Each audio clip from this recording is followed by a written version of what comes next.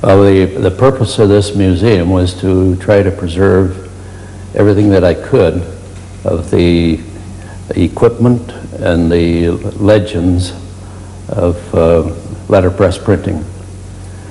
The museum is set up so that the part on the left is a typical country town shop from this barrier over here, with the things that you would find in any old shop, not necessarily in this same order. The portion over here is composed of pieces of equipment that are now obsolete, although they're still operational. They're obsolete, and show some of the things that at one time were necessary in letterpress printing. On the walls, I have a number of early historic newspapers, which I have several hundred front pages that can be put up there and changed from time to time as necessary. Then in the back room are the back issue files of most of the pioneer country town weeklies. That is the Palouse Republic, the Rosalia Rustler, Rosalia Citizen Journal, Endicott Index, and others of similar nature. In the room over here, mostly early magazines, also catalogs, the instruction manuals for farm equipment and things of this nature. So in essence, that's the general setup. And I thought perhaps what it could do now is to show how a country town paper was put together from handset to linotype, and finally putting the paper to bed on the press. Well, in the early days of printing, that is, once they got movable type, where you had individual pieces of type, which are called sorts, the man that was doing the typesetting, the printer, would set type in a stick, which was actually a stick, but now is metal. And he could set his lines to any length that he wanted to by simply moving the knee. Then he would come to his type case. This is the cabinet. These so-called drawers are called type cases. And from this, the man could start setting type and just simply put them in the stick one after another until he had the stick full of the particular size type that he wanted. He could use pieces of lead, thin pieces of lead, which are called leads in the trade, and to use for spaces between lines. They would put one case which had all capital letters in it. He would put up on the top. The other case, which had just the small letters, would put on the bottom, and that's where we would get the term, the uppercase letters and lowercase letters come from that practice of the printers. Now then, as soon as he had a stick full, he would move over to this table, which is covered, has a stone top and is referred to as the stone or the imposing stone. He would unload his type in, slide it off into a tray, metal tray called a galley, and then go back and set type some more until he had enough type for the whole column, or if he's setting an ad, had the ad completed. Then, as soon as he has gotten his all his galleys full and is ready to make up his page, he moves over to another stone next to it where there's a steel frame called a chase. And he puts all his type in the chase till he has a chase completely full, and then locks it up. And I'll go into the details of that subsequently. Well, this was a very slow method of setting type, and sometimes the newspaper man would have to set a page, print it, and then redistribute all the type back in the cases before he could set the next page. So it was a long, slow process. Well, as a result of all this, then a man by the name of Mergenthaler invented and developed the linotype, which is this machine over here. It became necessary ultimately to develop or at least desirable, to develop some type of machine for setting type faster. And there were quite a few attempts made to develop typesetting machines. The most successful of these was the Mergenthaler linotype, invented in 1886. Now this is not the earliest model, but it's a 1908 model, Model 5, and one of the very early ones. Now the thing that is done here is to substitute a metal die. This is a brass die, a female die in brass, and from this are letters cast in the line.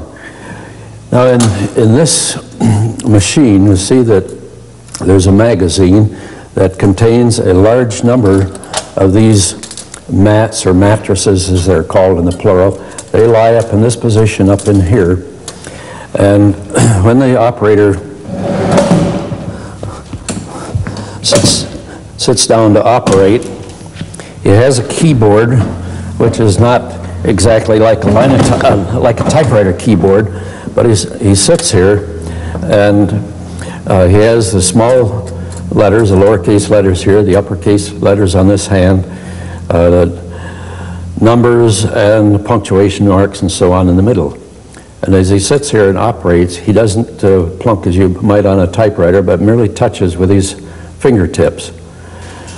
And as he touches one of these keys, one of these little pawls, like so, which is lined up here, a whole row of them in a box, lined up here, and the roller is moving constantly.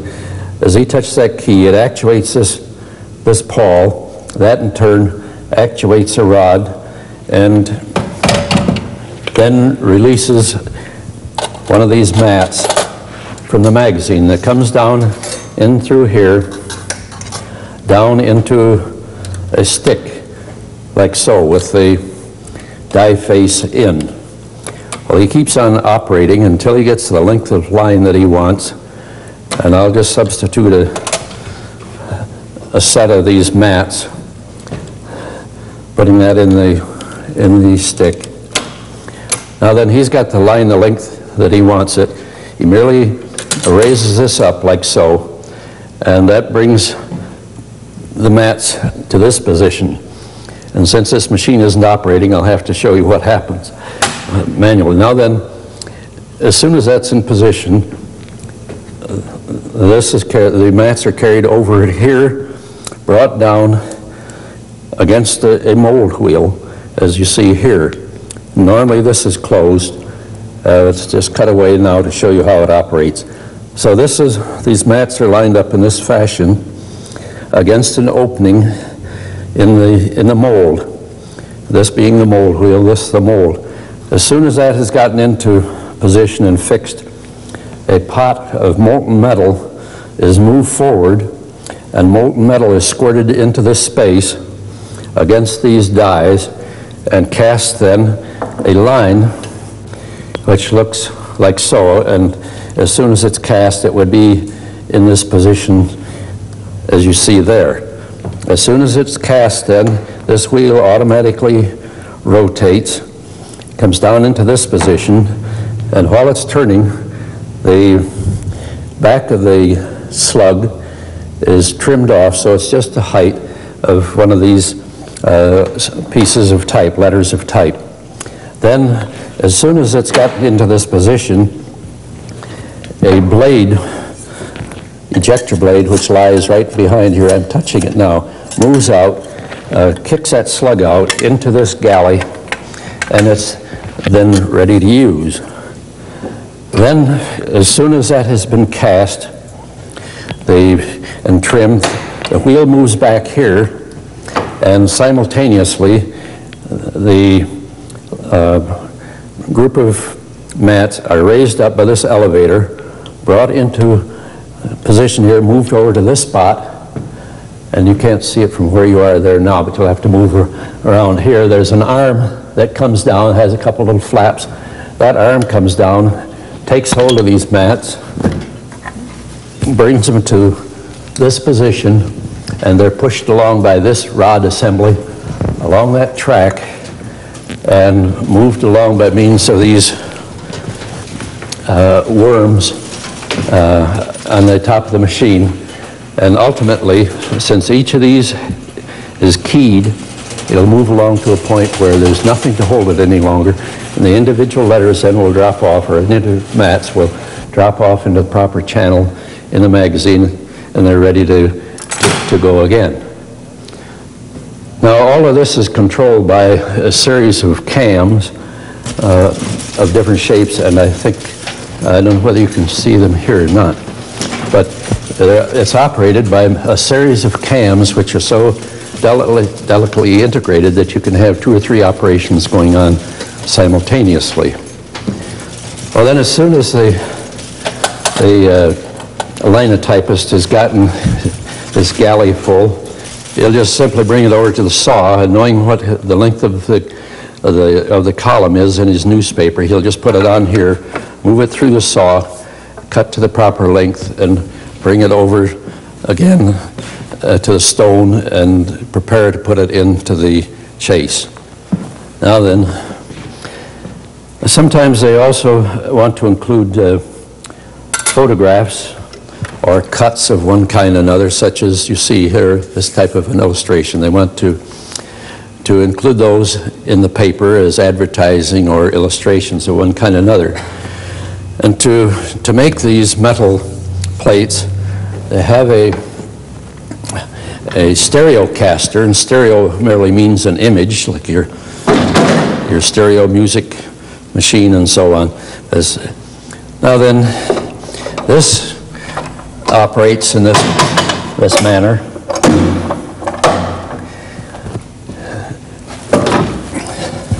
Into this is put a paper mache mat or mattress of this type, or mattresses of this type, are put down on the bed of the stereocaster, held down by these bars, and the cast will be the thickness of these bars. On some machines, some stereocasters, it's possible to cast to the full height of the type, piece of type, such as with this electrically operated stereocaster. Now then, as soon as he's got his mat in place, the printer or stereocaster locks up the device, and keeping in mind, or being reminded, that this pot is filled with molten type metal, which is composed of lead, tin, and copper, sometimes antimony. And he merely brings it to this position, pulls this lever down, and molten metal comes down into the stereo casting section of the device. Then he breaks it open, and he would come out then with something like this as a stereo casting of the object, whatever it was, on the stereo mat. Then that is taken, and using a block of hardwood, such as birch or maple, not oak or hickory, but birch or maple, something like that, or cherry, the mat is then fitted to the block, either pinned in with small brads or glued on, and that then goes into the form and is ready then to be printed. Now, there are several things about terminology and printing that you might be interested in. One that I didn't mention when we started was that the print shop used to be called a chapel in the early days, and it has very little relationship to a true religious chapel. Also, there are terms that I think I mentioned before. This is the imposing stone, and the stories are told that at one time the printers used to go out to cemeteries and steal the headstones, turn them upside down, and use them for their stones in the shop. Then there's the term pie, which is spelled either P-I or P-I-E, and that's just a mixture of type that isn't in any order at all. It's just mixed, and that's called pie. If you happen to to take and drop that line, you've pied it. Or if you take a complete page that's been assembled and drop that, you've pied the case, or the chase, as far as that goes. Then there's also the terminology of furniture, which means something different to a printer from what it means to the housewife. The larger pieces of wood, like so, or metal of this type, used for filling in spaces in an ad or on any printed page, that's referred to as furniture. Also, what is used are wooden spacers, thinner spacers, and this is referred to and called reglet. Then you have metal spacers of this type, from very thin to rather thick pieces, and these are referred to as leads. Well, now once the printer has gotten his material together in the galleys, it could be metal type, it could also be wooden type, such as you see here. And these are used because they're much lighter than pieces of metal type of the same dimensions, and they're used for big headlines, for ads, and for such purposes as that. Then the printer comes over here to this stone, where he has a metal frame called a chase, in which he assembles or makes ready his page for printing. When he first puts his material in there, the material is rather loose in there, and so he has to lock it up. And to lock it up, he uses metal wedges called coins, Q-U-O-I-N-S, coins. And he puts them in here, a row along this side, one along the bottom, and then he locks it together with a key of this type or a key of this type, a coin key. And he locks that up very tightly before he's finished. But before he gets completely locked up tight, what he does is to take a mallet and a planer and go over and make sure that all the type is sitting in such a way that the type, each piece of type is on its feet. And so that's his purpose. Otherwise, it gives an incompleted printed line or pokes holes in the paper or damages the type or the press. Now then, when he's got it all planed, he locks it up either with these metal coins, or they used to use wooden wedges in place of metal coins, and these were put together with a shooting stick. They were put together in such a way as that, and with another wedge against it. They would drive against the wedges, tighten it up that way with a shooting stick. Now then, that form is locked together and should be very tight. He's got to be able to lift that up and carry it, so he can't have anything loose. Now then, this is extremely heavy, weighing probably 50 pounds or so, and that has to be carried from the stone down to the big press without dropping and pieing it. And so now I think we're ready to put the paper to bed. Well,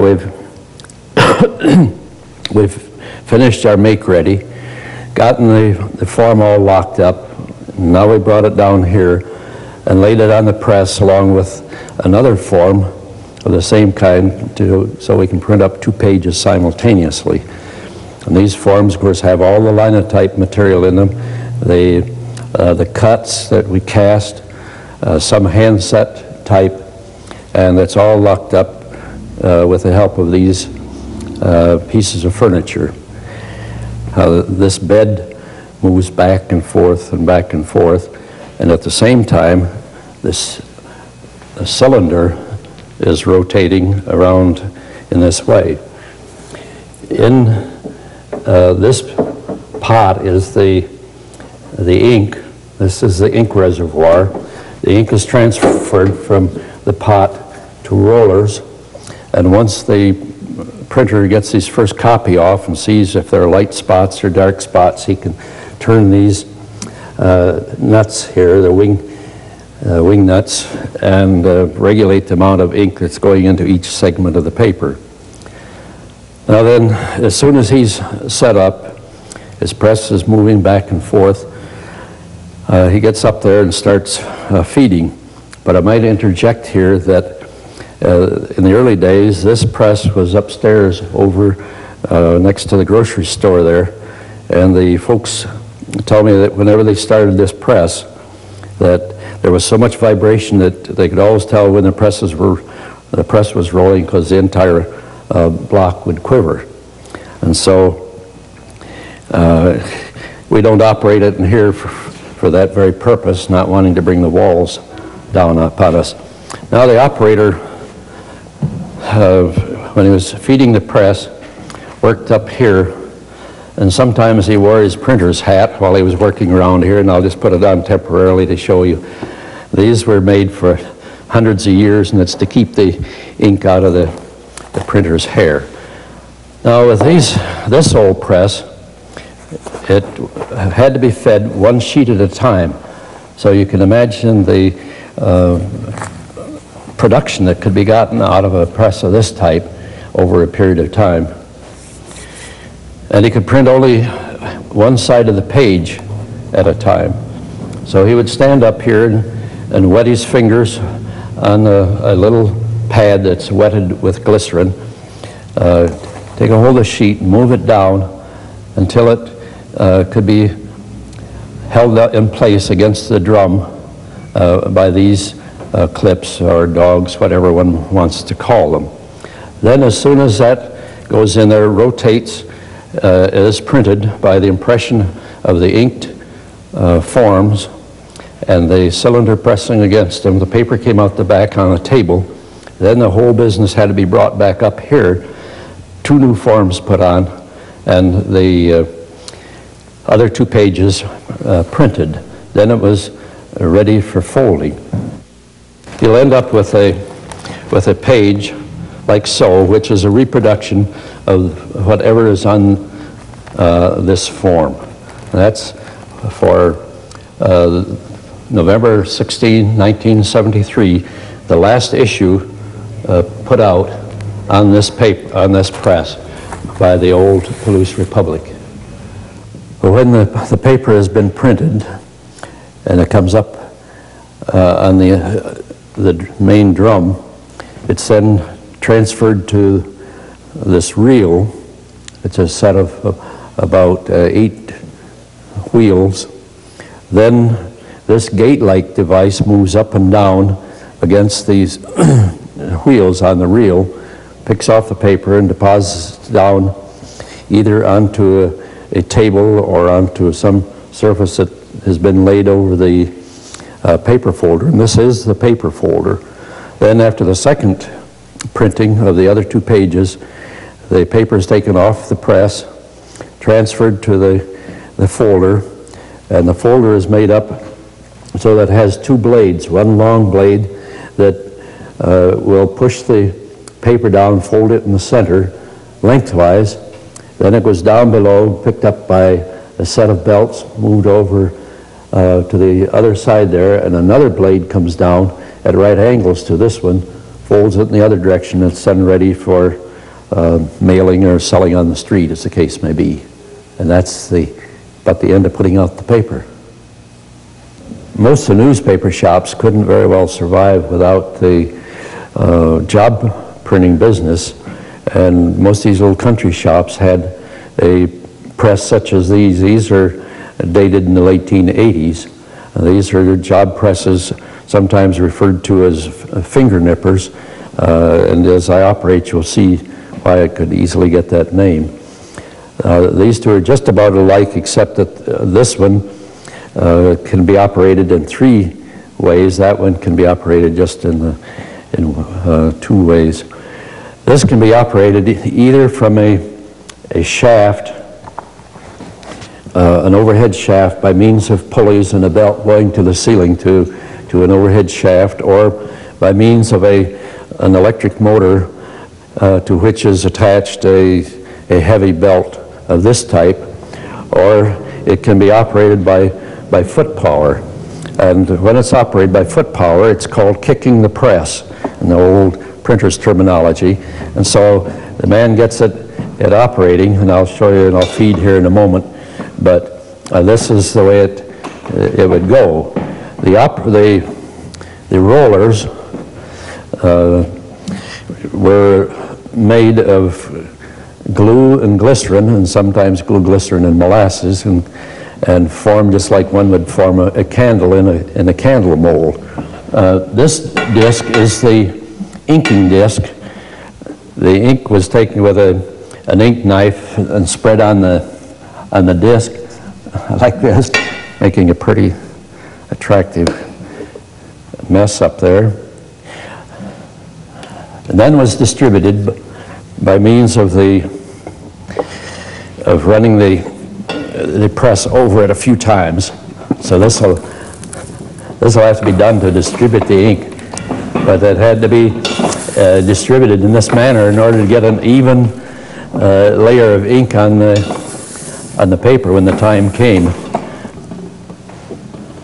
That'll be a heavy impression because I got two sheets.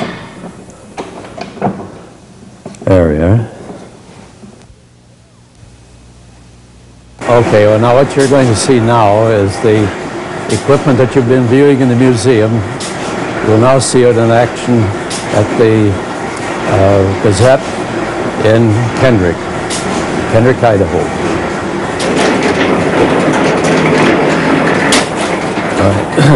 What Mr. Roth is doing now is feeding the paper one sheet at a time into the press, and from time to time he'll wet his fingers on a little bit of glycerin that he's dropped on the paper stand there, so that his fingers won't slip when he moves the paper into the press. And as soon as he gets his entire run through with these two pages, he'll take the forms off and replace them with two more forms for two additional pages. He will simply have to bring the paper up and run it through again to get the other two pages. As you can see, this is quite a change, or rather I should say it's quite different from the modern presses, which run out thousands, 40, 50,000 complete papers an hour.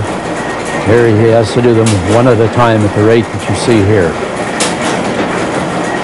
And this is the culmination of a full week's work of setting up linotype material, hand-set material, and any other things that he has to put in, cuts and so on. So this is really the end of a full week's work.